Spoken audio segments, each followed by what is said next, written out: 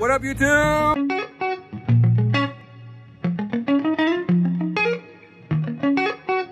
Hey guys, welcome to HVAC Made Easy.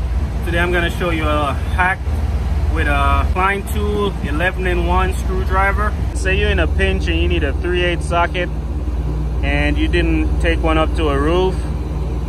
Instead of going back to your truck, you actually could use this screwdriver to do 1/4 inch, 5/16 or 3/8, and it's simple as removing these hex.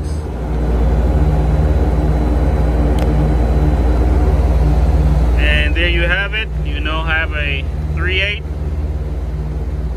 Now it's probably not impact rated, but it'll get you by. So say for instance you got this screw here to remove, which is 3/8. Works like a charm.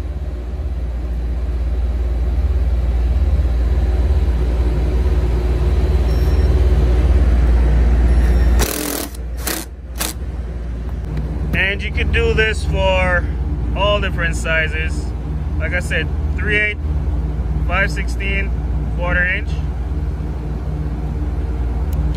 Now you could also use it as a screwdriver or a bit extension. So just remove this. Now you got a Phillips screwdriver.